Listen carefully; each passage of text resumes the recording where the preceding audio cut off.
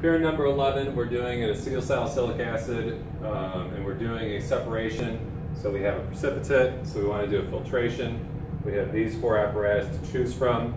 So I've done this experiment before. You can use A, you can use C. I honestly don't even know what this is or what this is. This looks like a separation column, and then I don't know why there's this thing to release pressure or something. And this looks like a distillation type kit, but maybe one that feeds back in where you're doing a continual heating of reflux or something. I'm not sure. But either way, those are not the choices here. We're looking at A and C. And the difference between those, if you've never used one, in C, this is an Erlenmeyer flask that has a little arm out of it, and this hooks up to a piece of tubing that hooks up to your sink. And as the water runs down the sink, it pulls air, or pushes air out of the way, so it creates a drop in pressure. And as the air molecules go from here through the tube and get pushed out by the water, then you create a pressure difference here than here. And so air ends up pushing the solution through this much faster. So this is called vacuum filtration. It works the same as this, except it's a little better. And so this would be your choice to use for this. And so C is the better answer. It's the one I would use. So we'll go with that for that particular question. Number 12, what's the safest method for performing a flame test? Some of these are just weird. So in general, be very skeptical of methanol for safety, because methanol is probably the #1 accident in high school chemistry labs. And so that's something you really don't want to do. In particular, you don't want to squirt methanol into a Bunsen burner from a meter away. That's a bad idea. That's going to create a flame leading back into your container, which can cause an explosion. So A should be the obvious choice not to pick. Now this one is done for a lot of things, although usually probably not lit with the Bunsen burner. Really there's not a huge issue with that, but again you have a very large explosion risk for the methanol if you haven't properly stored the bottle. I honestly don't have a huge problem with using a Bunsen burner to light something. It's a high temperature, it's easy to handle. It's a little odd, but I don't necessarily agree with that. But I would not pick that on a test, I guess. And then C and D, we're looking at a wooden splint instead of a methanol solution. So that's going to be safer because we lose that explosion risk, barring really weird circumstances. And in the one, we're heating it up in a Bunsen burner, and the other one we're heating on a ceramic hot plate. This is not, I don't think that would work at all. And if it did, it might light the thing on fire, which I guess is kind of the point. But anyway, C is your actual option that is safe and would work. So. Okay, for 13, we've got a bunch of organic chemicals. It wants to know which one is the highest normal boiling point. So real quick, I'm going to leave the condensed formula for the CH3s and CH2s. And then here we have a carboxylic acid for A, and for C we have an ester.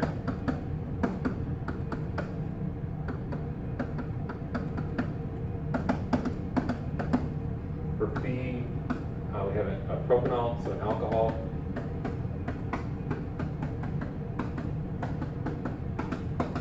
And in D we have, I don't even know what it says, it's an aldehyde. Kind of similar to an ester group. I'm not sure what the name of this functional group would be.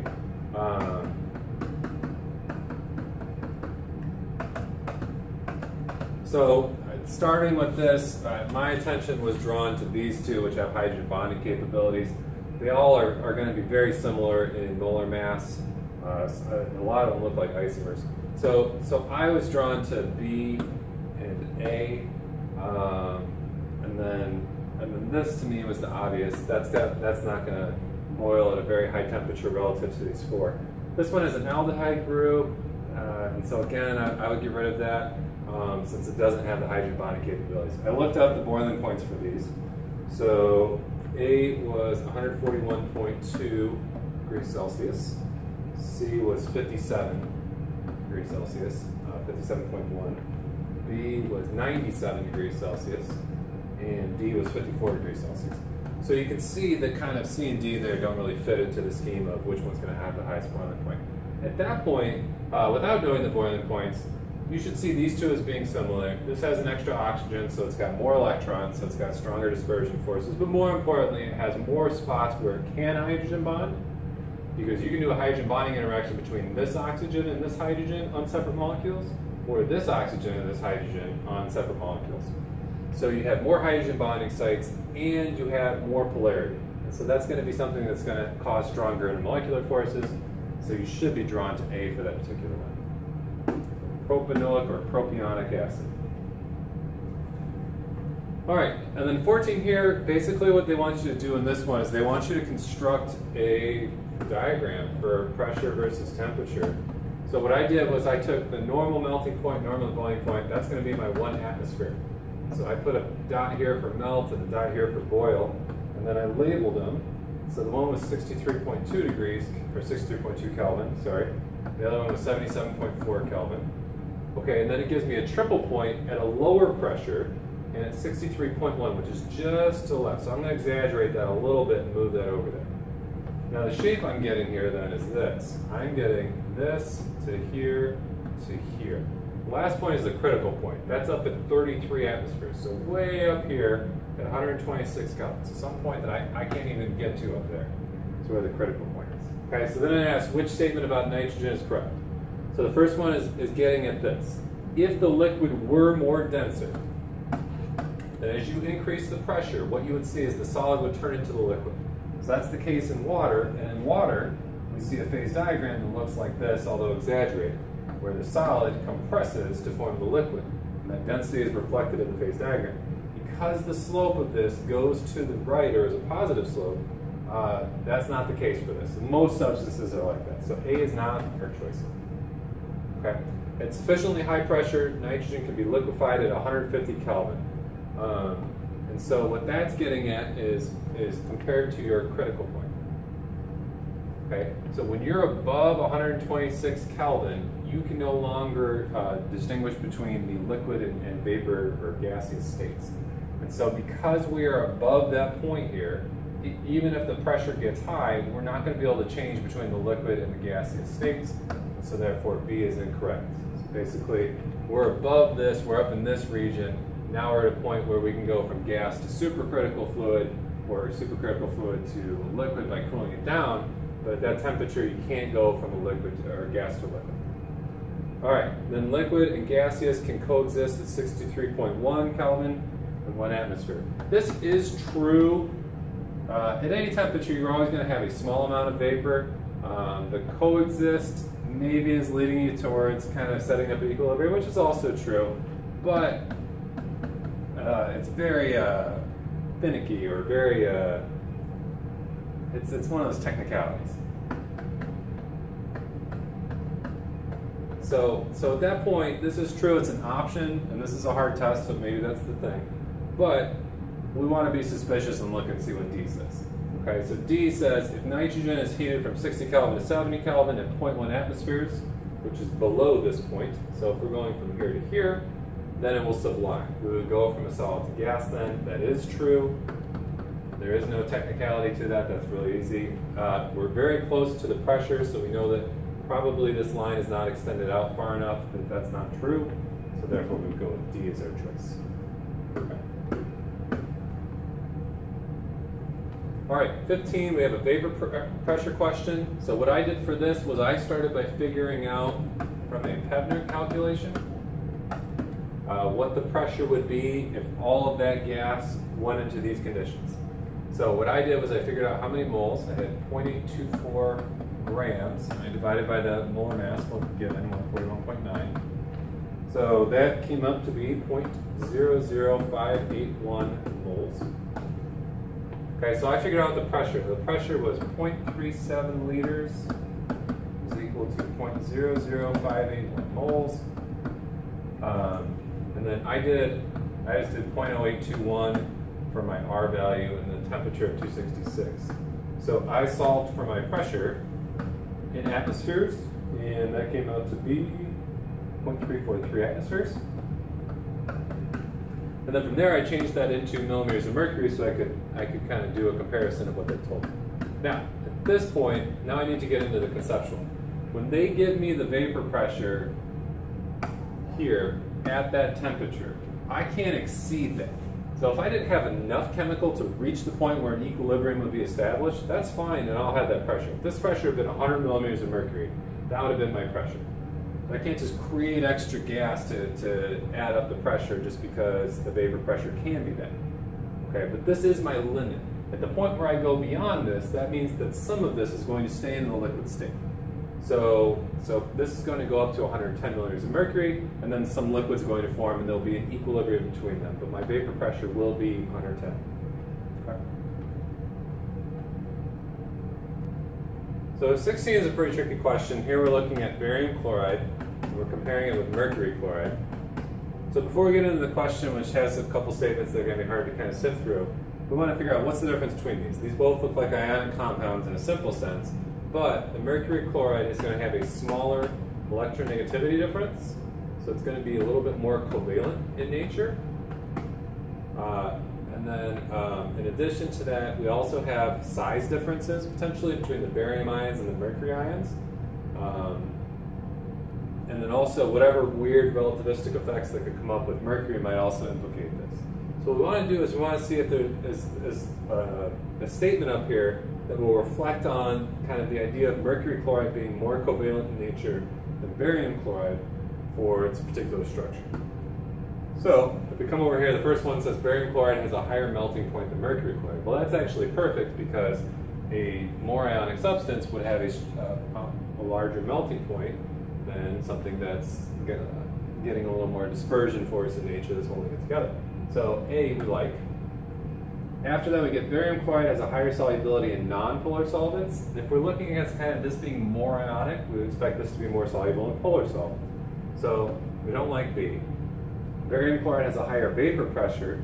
That kind of contradicts this last one, right? This one is saying barium chloride sticks together better. This one's saying barium chloride sticks together worse. So we don't like that one. And then molten barium chloride has a lower electrical conductivity than molten mercury chloride.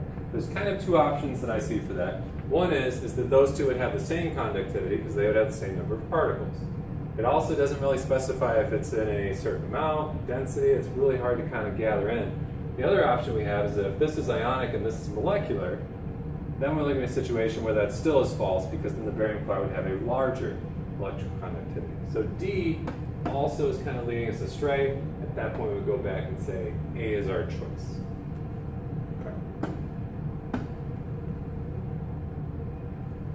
Okay, 17 gives us a unit cell of thallium bromide. So what you need to know here is that each of these corner pieces counts for 1/8 of an atom because 8 of those cubes is going to be touching this particular atom. So this bromide is not 8 bromides per each 1 thallium. The formula of this chemical is TLBr. So we have 1 thallium in the middle, and then we have 1 total bromide of all the ones combined. So what we want to do is we want to figure out how many grams is that for those 2 atoms, and what's the volume of this container. So for the masses, we want to take molar mass. I believe for thallium, if I'm reading this correctly, it's 209.4. We're going to divide that by 6.02 times 10 to the 23rd atoms in a mole, which will tell us the grams per atom. Okay. And we're going to add to that the molar mass of bromine. Well, I didn't write down what it said on the thing, but I believe it's 79.9. Could be wrong in that, pretty sure. We're also going to divide that by 6.02 times 10 to the 23rd.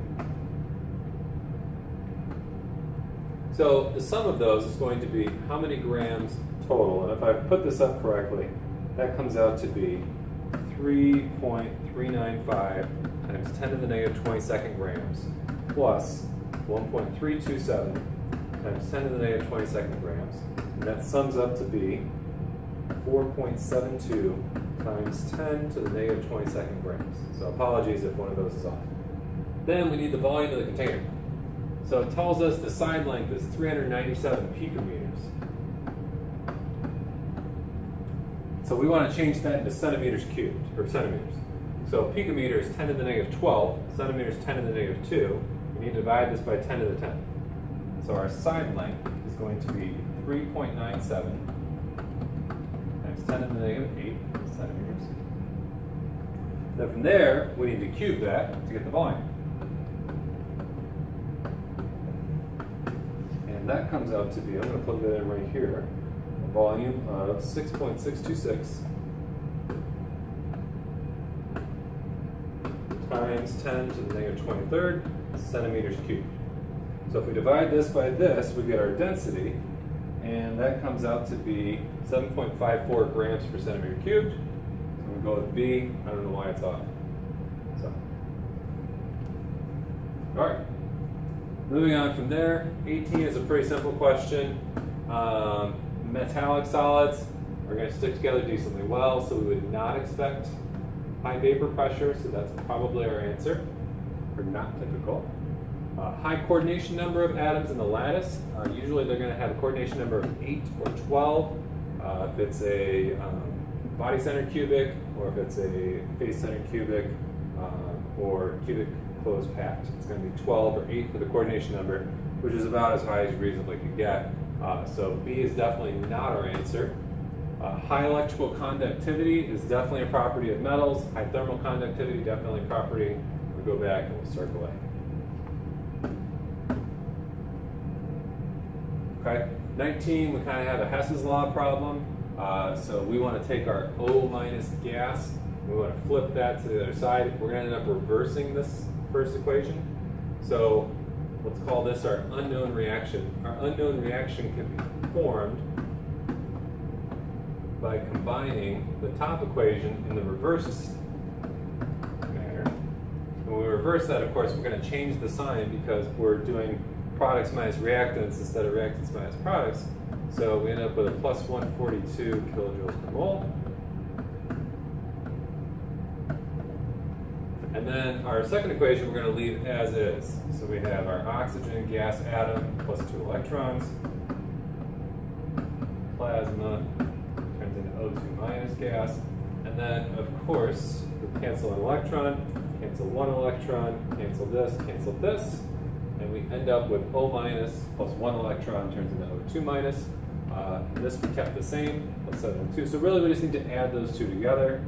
So we're going to end up with 844 fractions. Okay. Nothing too tricky there. And on to 20, also a pretty simple question. For entropy going down, we're looking for the number of gas molecules decrease in the reaction. So here we start with 0, we end with 2, so it's going up.